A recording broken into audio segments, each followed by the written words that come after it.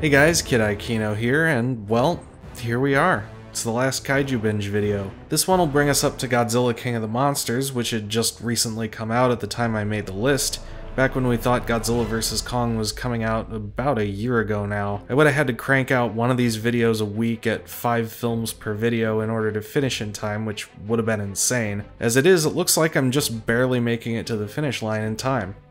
Let's go. First up, we've got Pacific Rim Uprising. Now, I hated Monsters Dark Continent, but I didn't really give a shit about it, and it was at least going for kind of a war as hell angle in the end, and depicted US troops' abuses of civilians in the countries they occupy as being wrong, or at least having a limit to what can be excused. Uprising turns the Pan-Pacific Defense Corps into a bloated, overfunded world police, which is a perfectly valid and plausible premise, but the movie also seems to think this is basically good and cool. Mako fucking Mori cheerfully and smugly coerces a child into the service, where she joins a bunch of other pilots in training scouted as kids.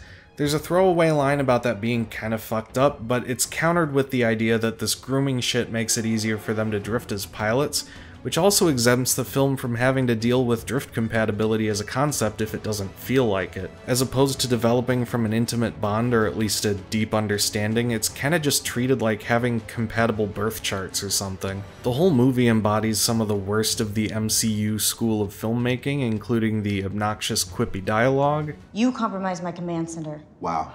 Your command center? Yes, Wait, my sorry, command sorry, center. I didn't hear that. I thought everyone, this is a different because world, it really right? worked out well, right? If you Right? want your top lip and your bottom lip, they need to meet and become Smart, friends. that's a good You can one. close up, right? Shut up. Shut up. Yeah, I can. Conversation done. Good.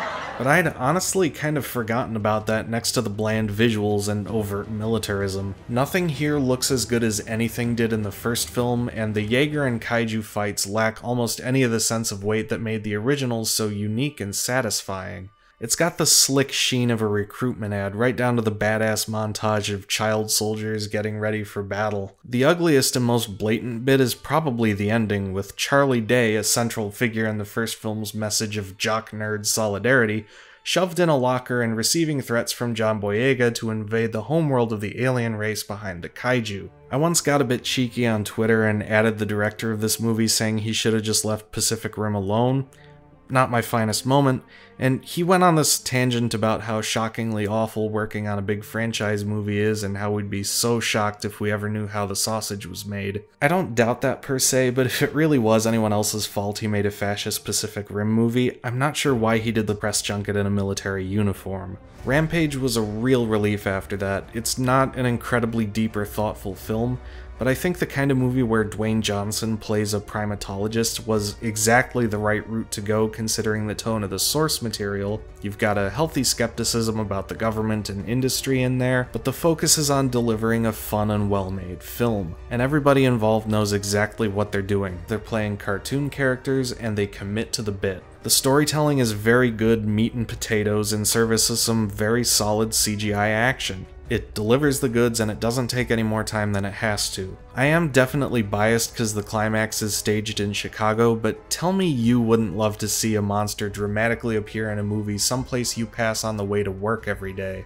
I still need to go through the Willis Tower sequence and see if I can spot the building I work in. This movie rocks. Godzilla City on the Edge of Battle holds up in a similar way to Planet of the Monsters. I still think it's a very slow build-up for most of the runtime until you get to the confrontation with Godzilla in the last act, but I can appreciate the character stuff leading up to it more now that I kinda know what I'm in for. The Bilusaludo, this trilogy's take on the aliens who created the original Mechagodzilla, are characterized as kinda condescending atheist types from the beginning, but the expansion on that and the gradual reveal of the extreme eugenicist depths of their reverence for the evolutionary process in this film are really effective.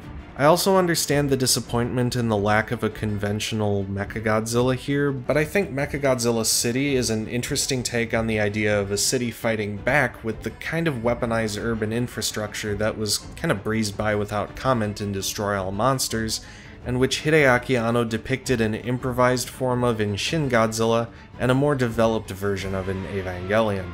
I always thought Godzilla the Planet Eater was the real banger out of the anime trilogy, and that remains so even as I've come to appreciate the first two more. Things get tense pretty quickly and remain so until the shit really hits the fan with Ghidorah's summoning, which doesn't take long. This one, in contrast to the first two, really moves. I happened to check how far along I was at one point while rewatching and was stunned to see I was already 50 minutes in.